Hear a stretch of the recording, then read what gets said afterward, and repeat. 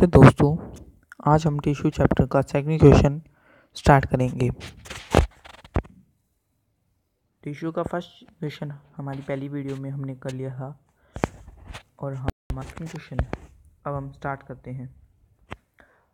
Question है, what is the utility of tissue in multicellular organism.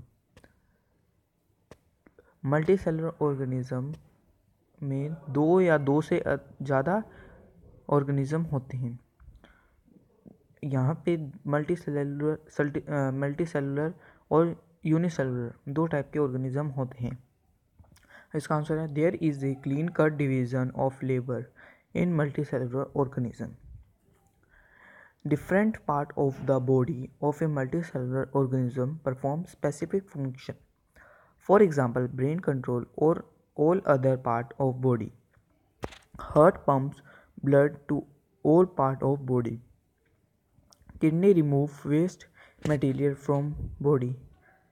Since organ collect information from external source of sensory precipitation, etc.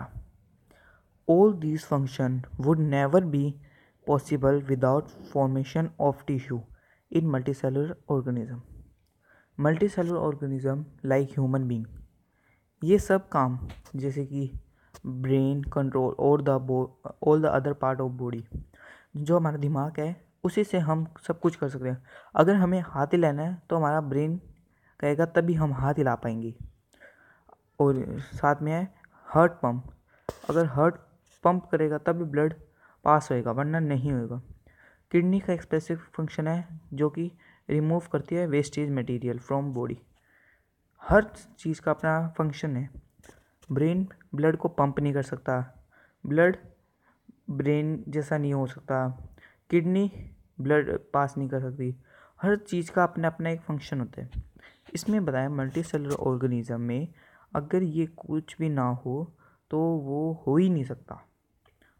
All these function, last के fourth line है, all these function would never be possible without formation of tissue. Tissue के बिना ये कुछ भी नहीं हो सकता इन मल्टीसेलुलर ऑर्गेनिज्म, क्योंकि टिश्यू ही ऐसी चीज़ है जिससे ये सब चलते हैं। और टिश्यू का मतलब है the tissue which made up of to और मोर cells are group of cell are tissue. Thank you मेरी वीडियो को देखने के लिए। थैंक यू एंड जय हिंद।